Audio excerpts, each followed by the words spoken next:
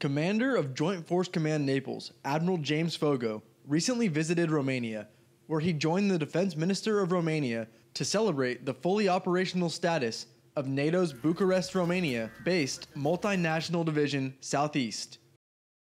We had a versatile presence at sea in the Black Sea with the combination of NATO, standing naval maritime groups, American warships coming in a bilateral exercise fashion with the Romanian Navy.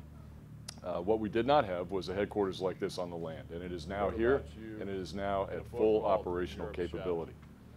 It's a headquarters that can manage anywhere from 2,000 personnel using virtual tools, the ability to control virtually 25,000 young men and women under arms, defending NATO, defending Romania, defending the alliance forward in the field.